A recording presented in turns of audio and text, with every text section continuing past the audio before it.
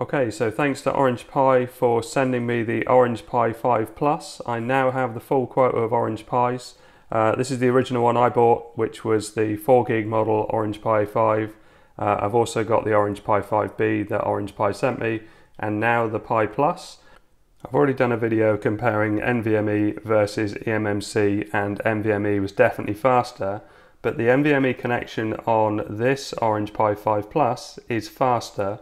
Plus, it has the more superior CPU, not by loads, but it is the RK3588, not the 3588S. I'm going to use this Makerdisk NVMe drive because it's 2280, which is the right size for this. You can see there's a screw hole at the end here, so let's plug that in. I'm not going to bother to screw it in. I have put some little feet on here, some little rubber feet. This one I need to tighten up really, just to basically raise it up so that this isn't touching.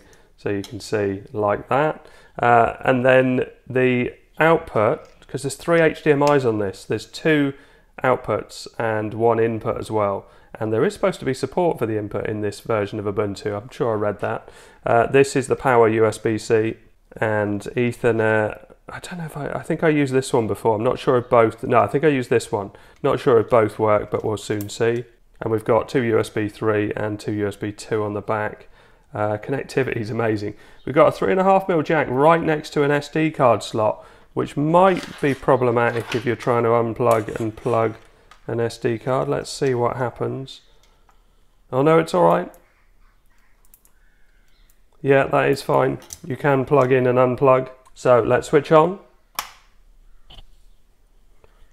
Pop my Dixon Industries heatsink. This is a Raspberry Pi heatsink. But I'm sure it's going to make a bit of a difference. I was going to put a fan on there. There's a little hole here which I could put a little standoff in and put a fan on, like I used to do with the Orange Pi 5 before I got the Ice Tower cooler. But I'm sure this will be absolutely fine. Probably need to make sure that SD card is out. Might confuse things. And my lights come on my monitor. And we have Ubuntu. And this is the Joshua Wright version of Ubuntu. I'll put a link in the description to the GitHub, and you can see there's 19 releases of this. The latest one which I'm using is 1.18, and if we scroll down, loads of support for all sorts of different boards, Orange Pi 5, 5B and 5 Plus, so it makes it great for testing for me. Really good video performance in this as well. So let's open up a terminal. And I have a document with the command I need to use. So let's copy this in and paste. So this is the Raspberry Pi agnostic speed test. And you can see it happens very, very quick. So let's have a look. I usually go on random read speed as being the best one. So 47352, 47627. These were both the same, look. Random write speed 7.1 and then 56. Yeah, I'm going to go with this one. So let's get rid of all the rest of it. I could pop a USB stick and save it onto that so I can put it into the Orange Pi 5 in a minute. So let's save that on the USB stick.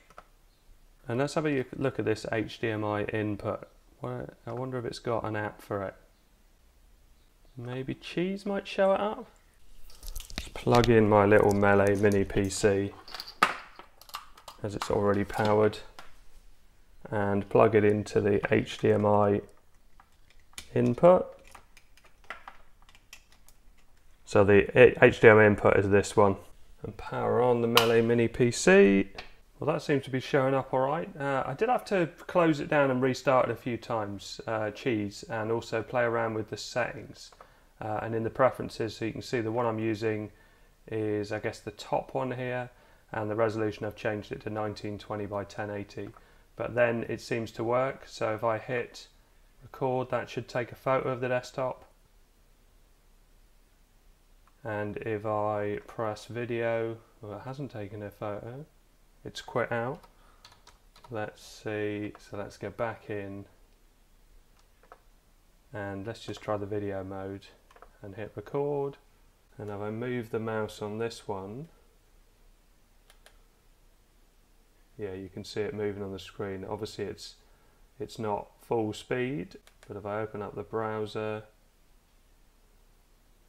you can see that that's working, and if I hit stop, that's the video it's recorded, hit open.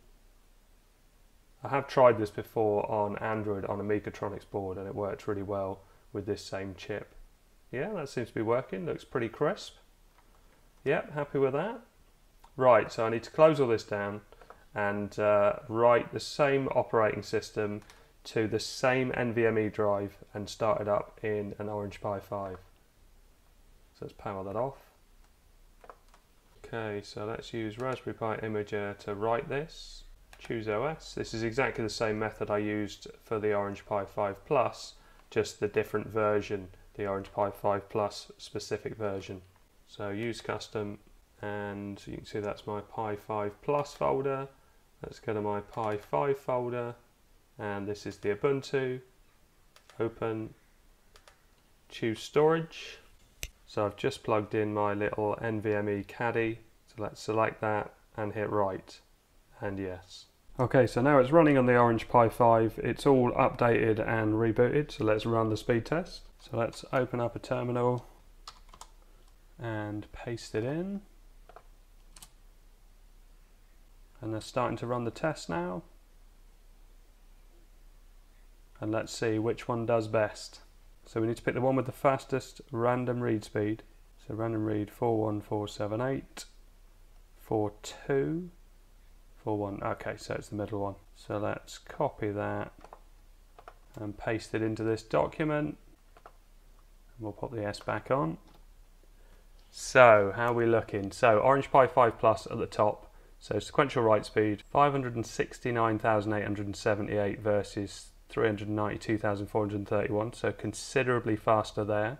Random write speed 71,234 versus 56,888, massive improvement again.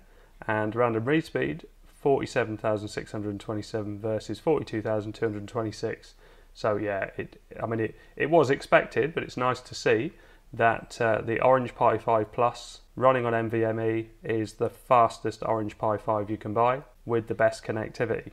And if we have a look on the website just to show how good connectivity is, so you can see it says 5 volt 4 amp type C. I was using a 5.1 volt 3 amp, which is the official Raspberry Pi adapter, and it was absolutely fine. So we've got two 2.5 gigabit Ethernet sockets. We've got the two HDMI outputs, the HDMI in, two USB 2, M.2 input for Wi-Fi and Bluetooth, USB 3C input, and also two USB-A 3.0 sockets. And obviously we're using the slightly better RK3588 processor. And let's have a look. Oh, there's some benchmarks here, 3588 versus 3588S. Shouldn't be that dissimilar. You can see all the specs, base frequency, turbo frequency, cache memory, max memory capacity. Everything is the same all the way down here, same GPU. Okay, so obviously I'll be doing loads more testing on the Orange Pi 5 Plus, but thanks very much to Orange Pi for sending it to me. I hope this helps. Thanks very much for watching. Please like and subscribe.